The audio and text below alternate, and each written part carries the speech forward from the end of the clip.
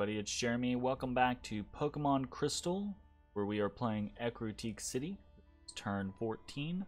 Let's jump into things. This is actually a pretty big turn for us. Got a lot going on. We're gonna just go piece by piece through everything.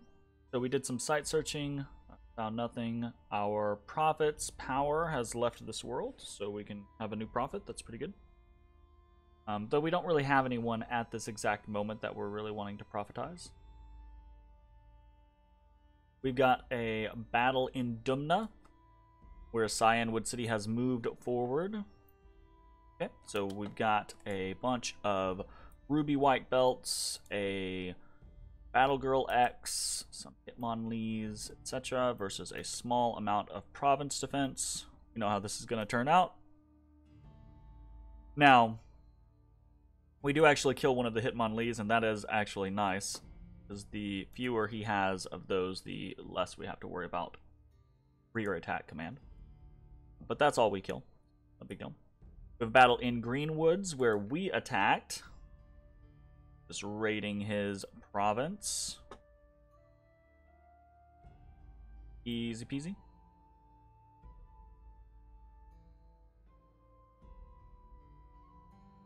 I say easy peasy. We've got very little oomph as far as actual damage goes. Goodness gracious. We win though, we win. So we lose one Ghastly for that, but we win.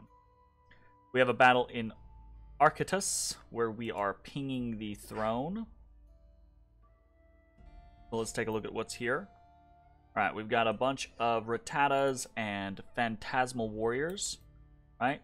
Rattatas are nothing. The Phantasmal Warriors are actual problems for us. Even though they have very low hit points, they do magic damage, and they are ethereal. So they're kind of an odd set against us. It's very dangerous. To make matters worse, there's a bunch of Pidgeys and Farfetch'd, and we've seen how those do against. So this is actually kind of a tough throne for us. We could send probably like 150 ghosts here, win, and expect to lose about half of them. But we also lose our scout because of the Zubats. So the Zubats actually get us before we get off of the field, unfortunately. So, whoops. We lost one of our kimono women. Then we have a battle here in Larian Swamps. We guessed correctly. His god came to Larian Swamp. Nom nom nom nom nom nom nom. The shiny Snorlax is here with a black steel helmet and a never healing wound. Alright, so we've got about 50. Where is this? No, this is closer to like 80. This is very close to 80, actually. I want to say units. So let's see how this goes. Alright, so Omnomnom casts personal regeneration. This means his regeneration goes from 5 to 15%, which is ouch. Also, he actually has very high protection. I thought that the Snorlax actually had low protection, but apparently it has base 20, which I think is probably a bit too much. When you have a health sponge like this, right? Especially something that has Corpse Eater, part of the balance is having low protection. You know, it's a high HP regenerator. Normally those have low protection to start with, and then you buff them with gear, right? That's how you kind of compensate. But this has incredibly high hit points, regeneration, and high protection. So kind of overtuned, but let's see how it goes.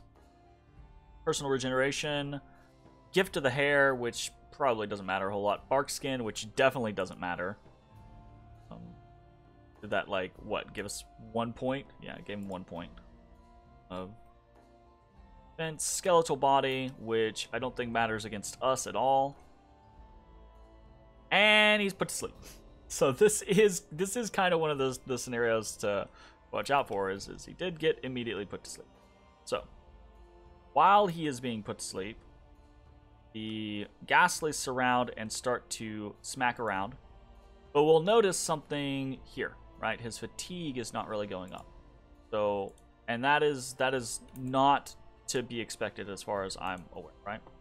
So the lick is armor piercing. This is why we're actually being able to kind of do some damage. But this paralyzing poison is not really going through. He has poison resistance, 18.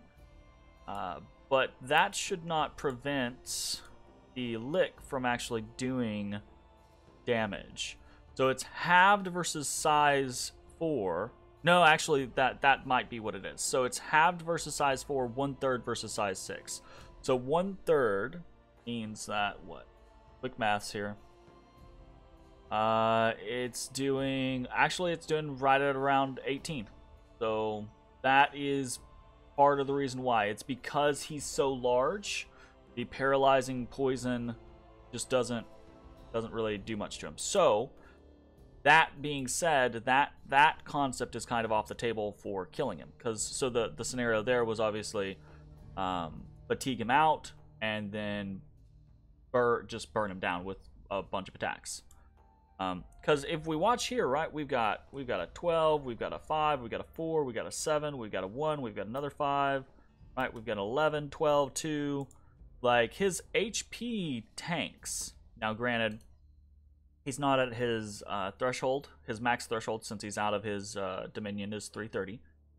So he's not regenerating yet. And he regenerates at 50 a pop.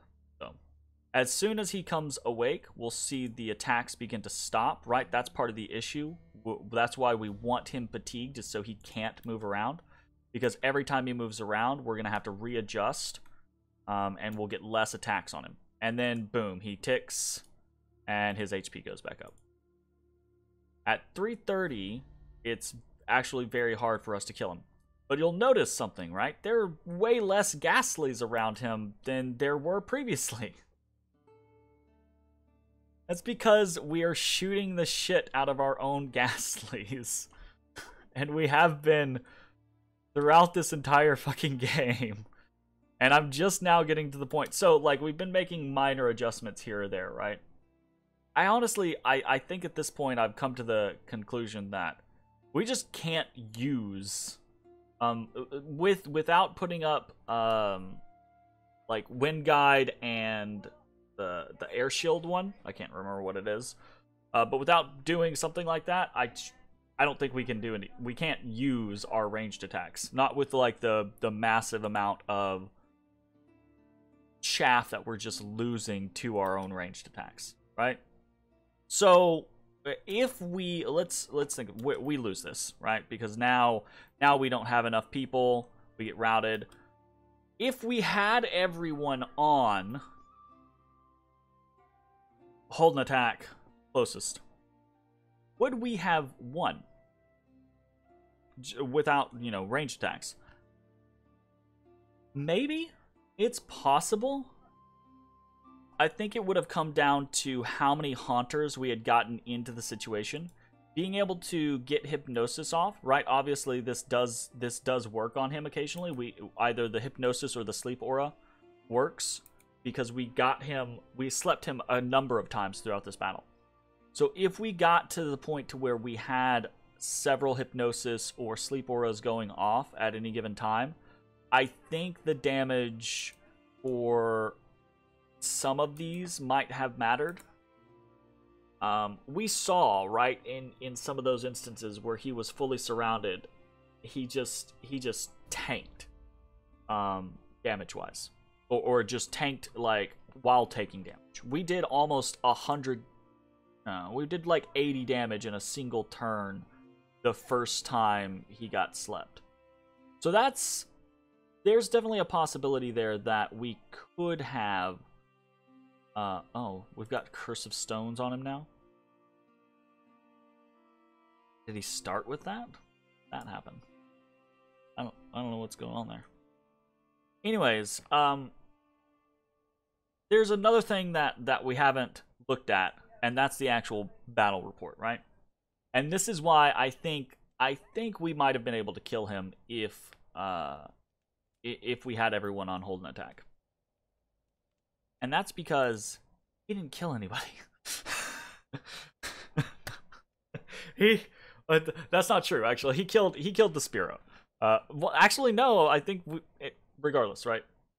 I don't know if if it just doesn't show. Obviously, the math here doesn't add up. It doesn't show that we killed the amount that died.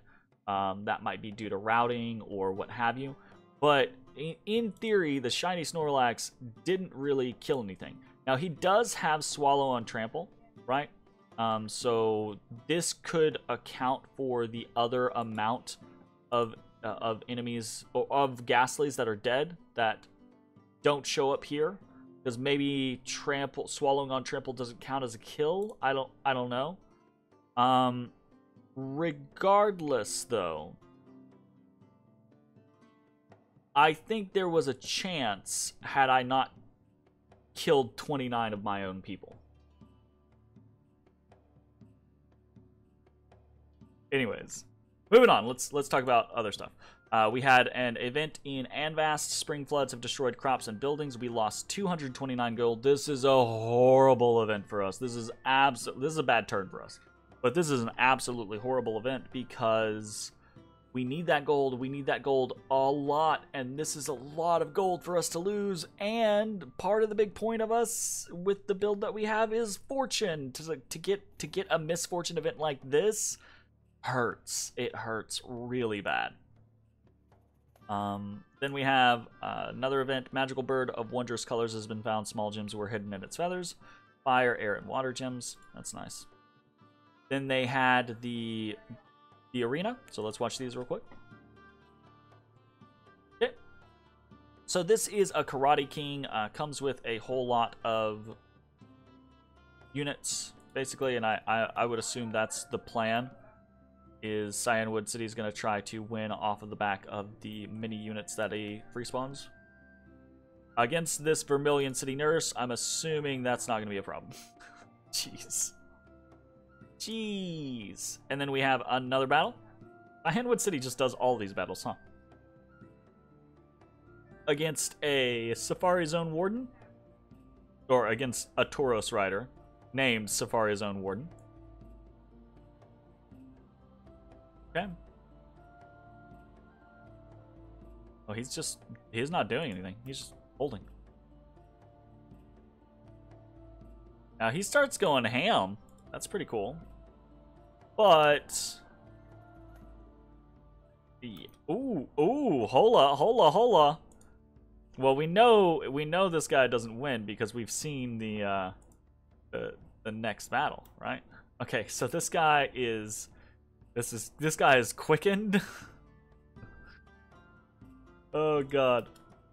And that's it. He just runs up and three attacks or 6 attacks.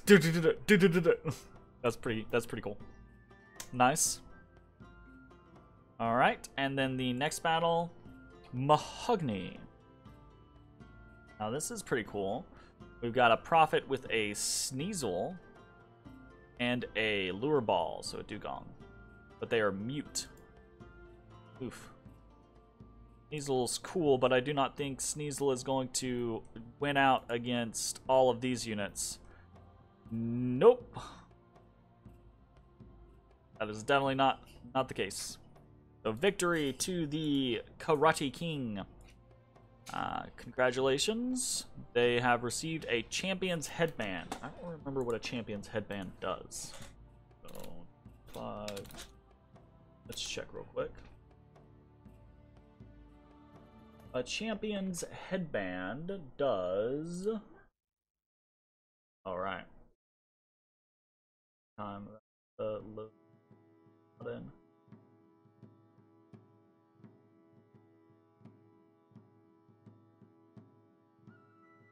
Champion's headband. Oh, not generic. Champ. Headband. Not have. I mean, it's here. Weird. Does not show champion's headband. I wonder if it's named something else. The scarf? Scarf, maybe? No.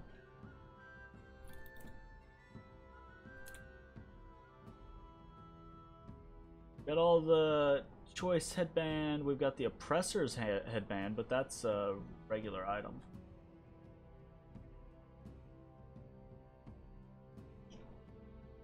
I don't see anything. Champion's headband. I do not see an item tagged in the mod with that name. So I don't know what that does. I'll try to figure it out later. All right, what else we got? Patrolled some troops out, got some promotions, easy peasy. Okay, what are we doing this turn? So we gained information there with the battle against the Snorlax, and that information is that it's unlikely that we are going to be able to fatigue out and kill the Snorlax in the way that we thought we could. I think it is potentially still possible that we kill the Snorlax with like an 80 stack. If they're all on hold and attack, you know, or just attack, and they surround him and sleep him repeatedly while doing consistent damage to him. I think that is a possibility. I think that we're probably in trouble fighting him in his territory. If we're fighting him in our territory, there's a leg up, right? So, what is our plan? We got a couple of little things in the work. So we're going to be attacking in Mountains of Madness, and we're going to be attacking in Kebon. Fortunately for us, after that battle in Larian Swamps, we did have a place to retreat. We had Greenwoods to retreat to. So a good portion of our forces are over here in Greenwoods. We're going to be putting those on Kimono 4 and moving into Kebon, and then we're going to move Kimono 5 back towards our lands. Okay? He's got a big force here in Dunster. He's got this force here in Dumna that he just attacked us with, and he's got his god.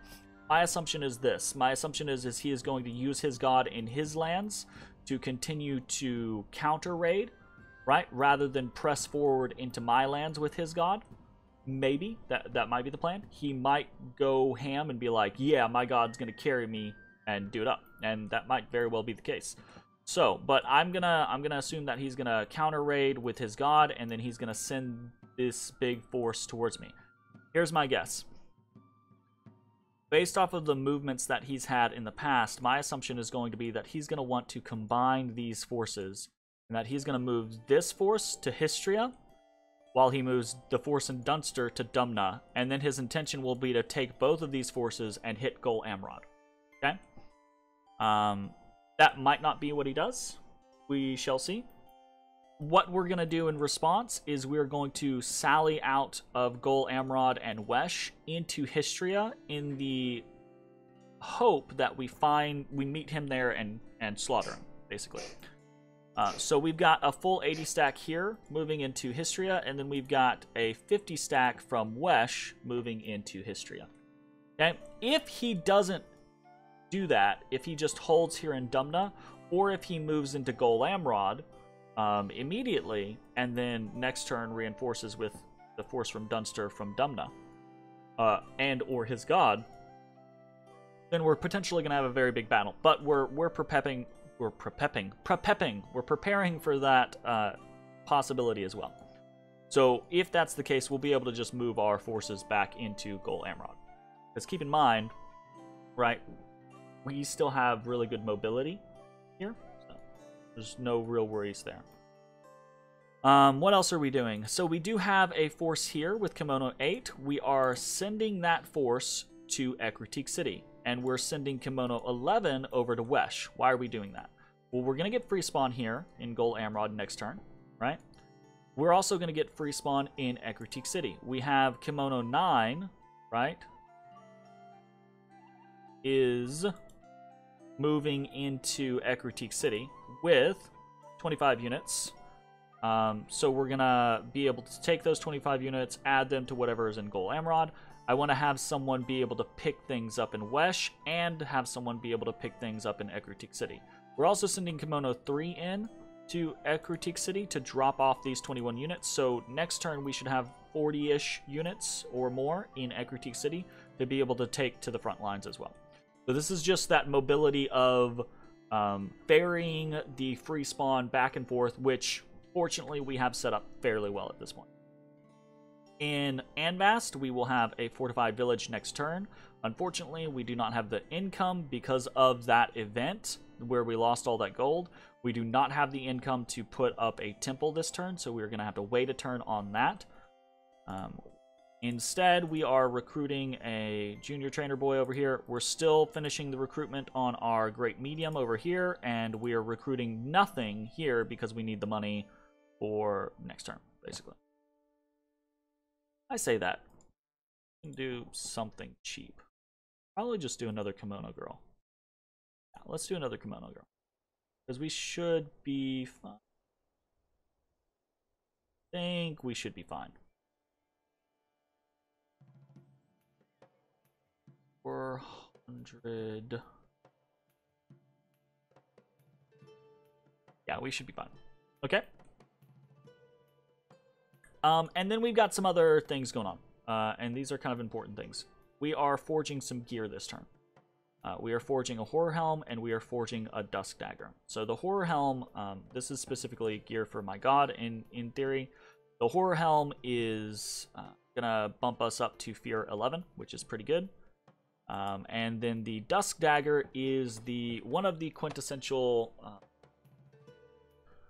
regeneration counters.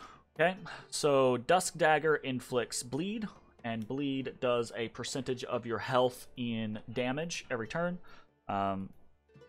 The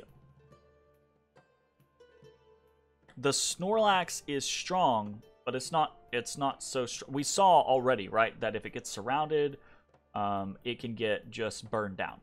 So it's definitely not invincible. Right? If you add stuff in to counter either incredibly high damage sources, right? So scenarios where you're doing like 30 plus damage on a hit, right? Which is something that our 26th strength god can do. Then that helps counter the regeneration, obviously. But then you add things in like Dusk Dagger and or things like poison, right?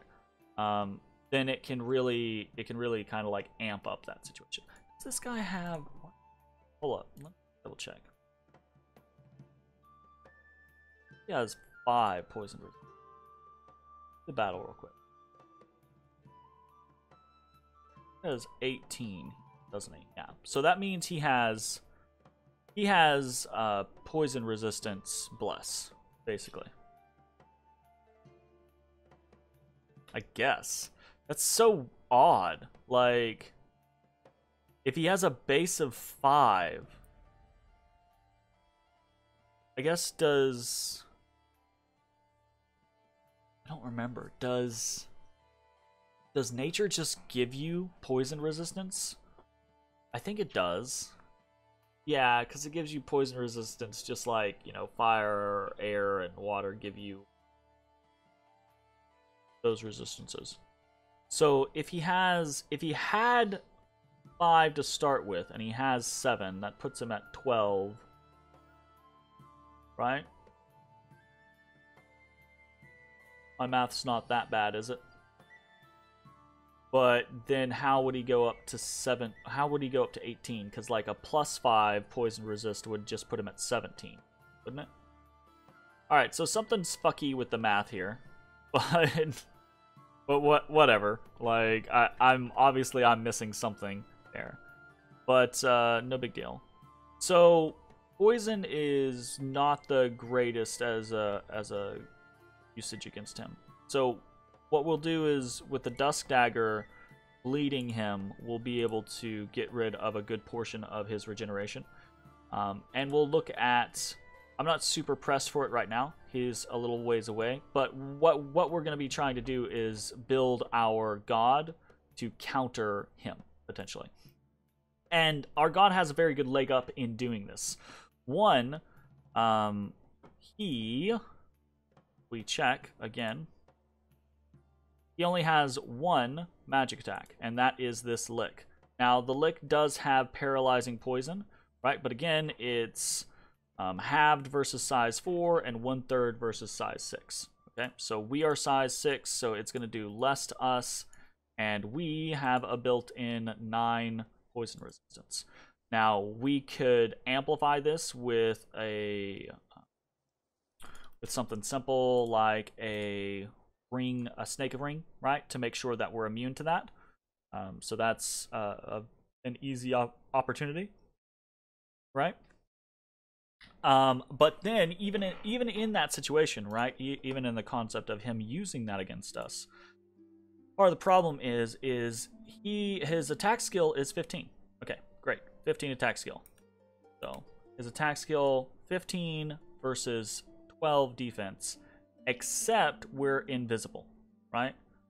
So it's -10 unless they have Spirit Sight, and I don't think he has Spirit Sight. No, he does not. So he doesn't have Spear. Well, let's check, because I keep on looking at the base and then seeing that he has other stuff. No, he does not have Spirit Sight. Okay. Oh, also his attack, he has a bunch of chevrons, so his attack skill is 18. So this actually is higher. But this is going to be -10. So it'll be 8 versus 12. So much harder time hitting me. And that's if we just leave things as is, right? That's not counting, you know, the ethereal on the 2 out of 3 attacks, etc., etc., right? So I think we can set our god up to be a pretty decent match for the Snorlax. It's just a matter of, and this is how it happens in most scenarios, right? More often than not, it's never a vacuum. It's our god and an army versus his god and an army. So that's kind of the general game plan there, is how do we deal with that? And part of that is, I think our god can be kitted out very well against his entire setup, right? His white belts, we take a look here in Dumna. His white belts do not have high attack skill, right? Very low. They do not have Spirit Sight, right?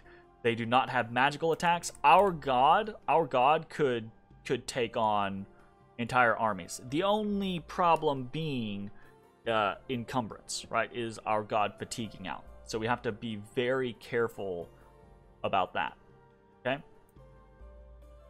So one more thing, what else are we doing? We are changing up our research. So with Cyanwood City's god being a little tougher than I had originally thought, we are potentially going to have to worry about using battle magic in this early war.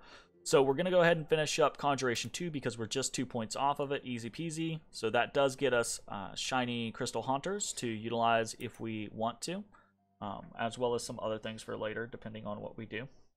And then we're going to run into enchantment. So enchantment gets us a couple of different things during different states, right? It does get us personal regeneration for our own god, okay? It actually gets us raised skeletons, which is going to be a better version of animate skeleton and animate dead. Well, kinda, semi-sorta. For battle, it gets us eventually, as we get higher, it gets us raised dead, which is actually really good. Then it gets us soul slay, it gets us horde of skeletons, etc., etc. These are all really good options that we would prefer to have in the near future. We are actually getting a little unlucky with our J-Boy recruitment, right? Our junior trainer boys come with 2 death, and they come with a random chance for either 1 air or 1 astral. The airs are good. They're very useful for things. But really what we're wanting is we're wanting astral, because we already have a handful of individuals that can be communion slaves. But we don't have anyone that is prepped and ready to be communion masters, necessarily. I mean, we do have some, our god and our veteran. But we'd like to have our junior boys be able to do that as well. So this was a little bit of an unfortunate turn for us, but I don't think it's I don't think it like puts us out of the game. Again, I'm not really afraid of his armies. I think any of these armies that runs into an 80 stack of ghosts dies. We saw how badly his ruby white belts got destroyed by ghosts in the past. Really now for me it's just his god. It's his god, and how protracted does this battle become, right? Because if it takes, I doubt anything's ever going to take another 50 turns like Olivine City did, but if it takes 20 turns, that's gonna be a while. And the rest of the game we can see, right? Azalea City is going ham. They're huge. Mahogany right over here has taken this is their cap. They have Goldenrod City, and they're basically all of this, right? Olivine is huge and basically taking all of this scenario. I'm pretty sure they're also taking Vermilion City right now. We're running into the situation where very rapidly this is turning into a very small game. So Vermilion City is AI already. Okay. Goldenrod City is basically dead. Okay. So already it's a 7-player game, right? 1, 2, 3, 5, 6, 7. Yep, 7-player game. I haven't even seen Pewter City. I have no idea where they're at. So my assumption is that means they're small, right? So, and then we're fighting, right? The Ghost Boys and the Fighty Boys are fighting, and if we are fighting, that means that Azalea, Olivine, and Mahogany get to kind of do what they want. Oh, and Viridian's here, but I don't think Viridian's very big. I've talked to them. It sounds like they have had a slow start, and they're not really sure what to do from here. Anyways, I'm just talking about random stuff at this point. It's turn 14. We've got a lot of stuff going on. Fingers crossed. See you next time. Bye, everybody.